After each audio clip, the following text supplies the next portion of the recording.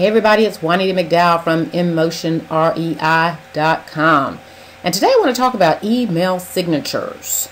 First of all, if you have a Gmail, Yahoo, AOL account, there's a website I want to tell you about called wisestamp.com, and as you can see, it will help you personalize an email signature that matches up with your brand.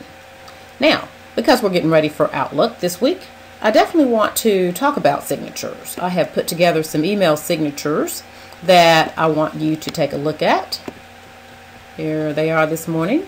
Here's Juanita McDowell, real estate speaker and trainer, with the different colors. I tend to use the blue a lot. I like the colors of blue and orange or blue and green together, and that is typically what you'll see on other parts of my marketing material.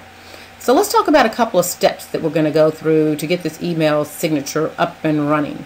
First of all, I want you to gather your photos. Save them to your desktop or any place where you can find them. Because I teach social media classes, I always encourage you to, if you're into social media, I encourage you to use those icons in your email signature. I'm going to talk about that website that's going to enable you to grab those social media icons. And then I want you to go to Word or Outlook, which the default editor in Outlook is Word. So you can create your signature right there, your fancy signature, not just a plain one. And then the next step you're going to do, you're going to create your signature. We're going to do that by creating a table with 3 columns, 3 rows. We're going to add our photos and links, and we're going to select the table format, and that's going to help us finish our final design. So let's do all that. First of all, I've already gathered the photos that I want. I do want to show you this website, iconfinder.com. All you do is you type in, let's say Facebook, and hit search. And that's going to allow you to see all the Facebook icons. After you do that for every social media platform that you're part of, let's just say you like that icon there. You're going to download it as a PNG, give it a name, save it on your desktop or someplace you can find it. I would encourage you to say E for email and Facebook, and hit save. And now you know where it is. Real quick, get you there. Okay, I've already done that, so we'll skip that part for me. Let's go and look at some of the email signatures that I just mentioned to you. And let's see how I created these signatures. There they are, right there. Okay, first of all, let me just give myself a little bit of space here. And you can do this from Outlook. I'm going to insert a table because that's going to help me with alignment. And if you already know how to do the table, there we go, 3 tables, let's see, 3 rows, 3 columns should get us going. If you already know how to use a table, then I would just encourage you to think through your design. First, starting off with how you want it to look. In this example, I have a sort of a left column there, and I have a bar here that is completely, or I'll say a row, completely used for my social media icons. So let's just merge some cells real quick.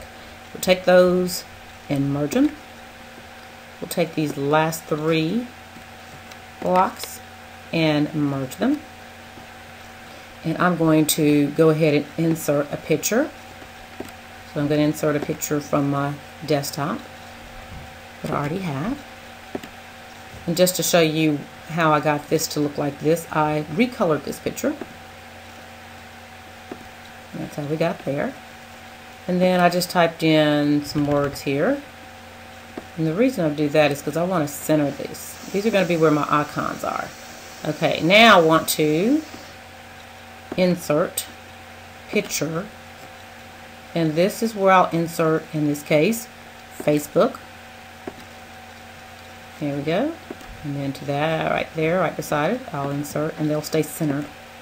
Picture, LinkedIn. And don't worry about the size. They're 32 by 32 because the icons are different. They may look a little bit different. And then Twitter. Those are my social media icons. There we go. And then you can just make some adjustments. I'm not going to get it perfect for sake of time, but you can get the idea. And then I'm going to, this compartment looks like it's all one group. So I'm going to merge these cells. There we go. And now I'm ready to go. I'm going to cheat a little bit and type in, copy and paste that information. And I want to show you how you can basically adjust.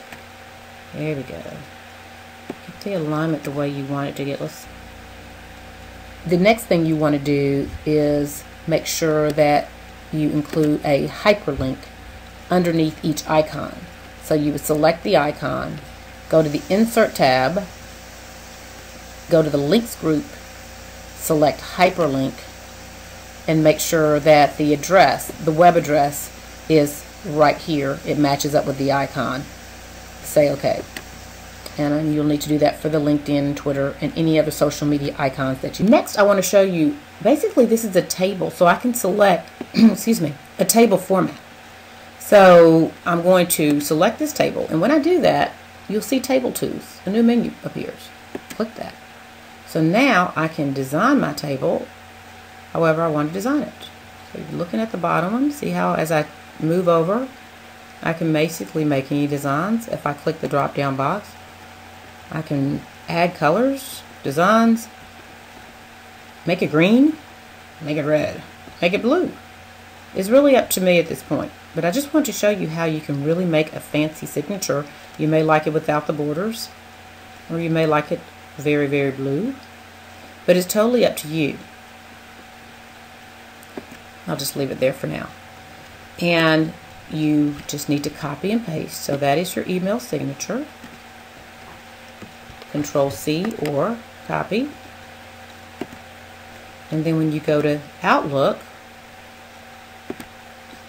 and you go to Tools, Options, Mail Format, Signatures, you can create a new signature, and let's call it Test 1, 2, 3. And then all you do is paste. And that's the signature you just created. And of course, if you want all new messages to have Test 1, 2, 3, all you need to do is go down, they're alphabetically listed. And now any new messages you create will have that as a signature. And say OK. I hope that tip helps.